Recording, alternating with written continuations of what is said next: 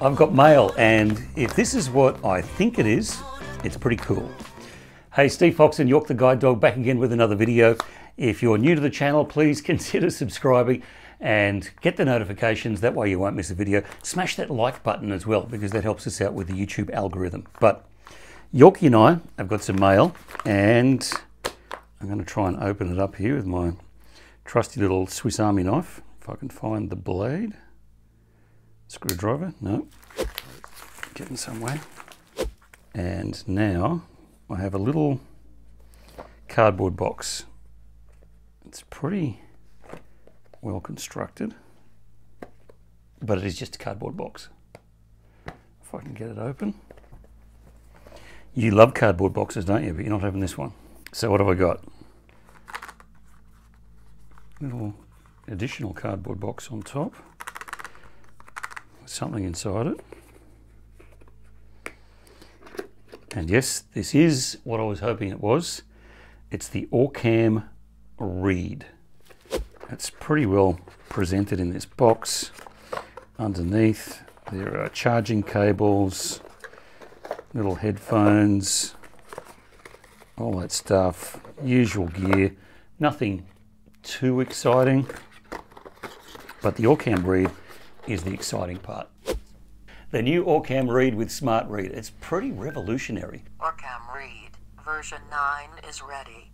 Battery is 94% charged. It's a little handheld device with a smart camera on the front that will help anybody like me who's blind or vision impaired to read printed material. Servings per package, 3,4. Anything from bottles to newspapers, magazines, books, even a computer screen. And it's interactive as well. I am listening.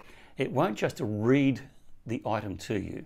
You can get it to scan the item and just give you the information that you want. It's pretty amazing. Found 2 dates. For those that can't see, it's about 4 inches long by maybe an inch across, the size of a big fat pen, and there are just 4 buttons on top. That's it. It's really easy to use. Let's take this baby and see what it'll do. Okay, I've got the Orcam. I've got it set on the laser pointer. Not that I can really see the laser pointer, but that's good for small, short text. Okay, let's have a dig around to the pantry and have a look and see what we can identify. Luster Food Tomato Sauce. Pretty close, Master Food Tomato Sauce. Let me have a look at this one. It's a bag, plastic bag. Australis, product of Australia. What sort of product though? Coles Australian, raw sugar, product of Australia. Bingo, we got it. Okay, so there's the sugar. Now what else have we got here? Here's a box of something.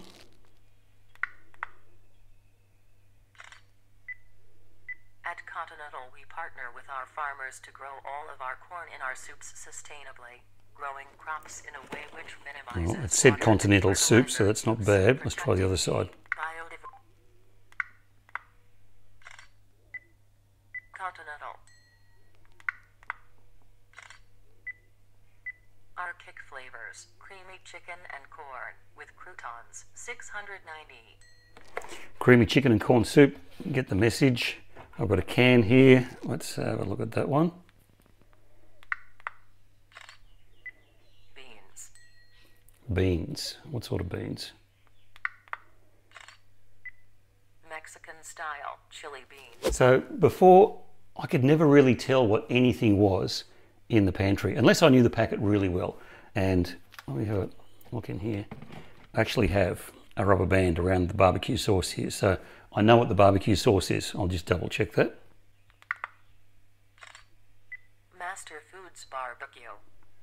But now I don't have to totally rely on rubber bands and pieces of tape to identify everything in the cupboard. I can have a look around, I can see what things are, I can read the contents, I can read the directions, all with the Orcam, which is pretty amazing. Okay, I'm just going to run the Orcam through its paces here with The Village Whispers, just a little local magazine that comes out once a month. And I'll take a a photo of the front cover. November 2020, Village, Gerringong, features Women's Health Remembrance Day 2020, Gerringong's Wave of Relief 9. Inside every issue, Bird of the Month 8 Cafe and Restaurant Guide, what's on and local property news, trade and service directory, History, South Precinct report. Some blocks of text are unreadable. So I didn't get everything, but I got most of what was on the front cover. Let's just go inside, and I know that on the left-hand side is the contact information. So let's just see what it picks up here.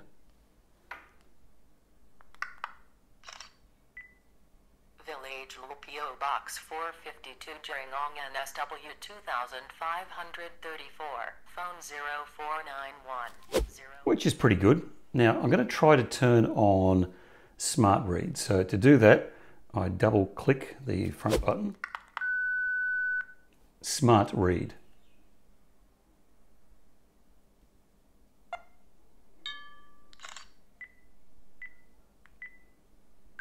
Note that part of the text is cut off. Ready. Read dates.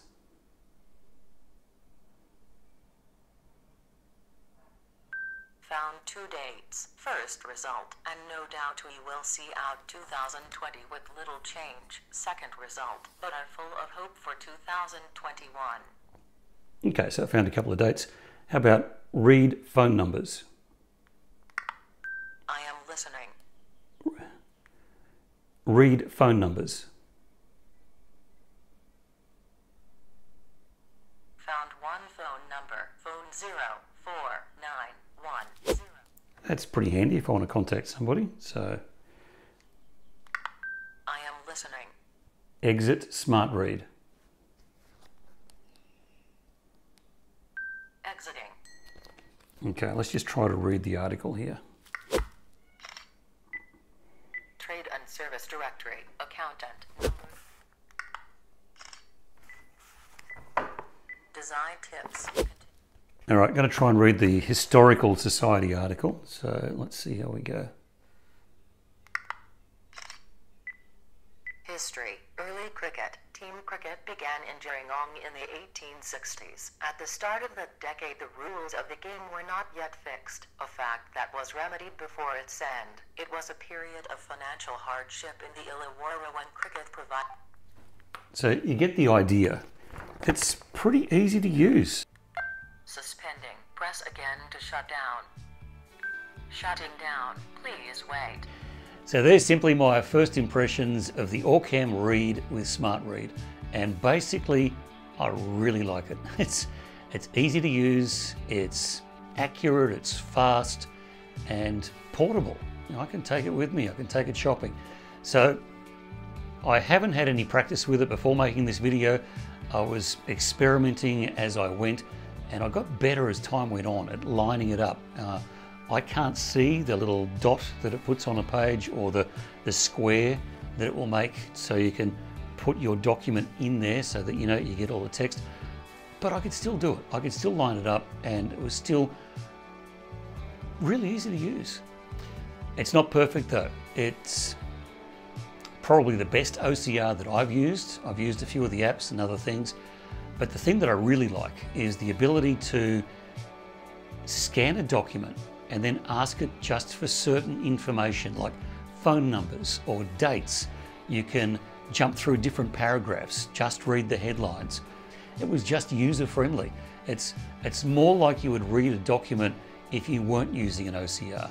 You can scan through things and just pick out the information that you want. It is expensive though. I'm not going to say exactly how much it is because it varies depending on where you are around the world, but it's not cheap. And sadly for a lot of people, if you don't have some sort of funding from an employer or government funding, it's going to be out of reach for a lot of people that are blind and vision impaired. And that's sad. The other thing, for the amount that you pay, I thought it would have come with a carry case. I wouldn't feel comfortable just throwing it in the bottom of a bag if I'm going shopping. So I'll have to find some sort of hard case to use that I can feel confident if I'm just throwing it in a bag and heading off somewhere. That was just a demo. I'm pretty sure I'm going to get one, but it's not a purchase that you would take lightly. It's a big investment, so I would recommend that anybody that's thinking of buying one, get your hands on it, have a play with it, see if it's going to work for you. But the Orcam Read with Smart Read, it's a tick from me. And York. Thanks for watching. If you haven't subscribed, please consider subscribing. Steve Fox and York the Guide Dog. Get the notifications so you don't miss a video, and smash that like button, because the YouTube algorithm, it helps us out and it helps us to share some of this information and get it out there for people that are blind and vision impaired. Anyway, thanks for watching, and hopefully we'll be seeing you in our next video.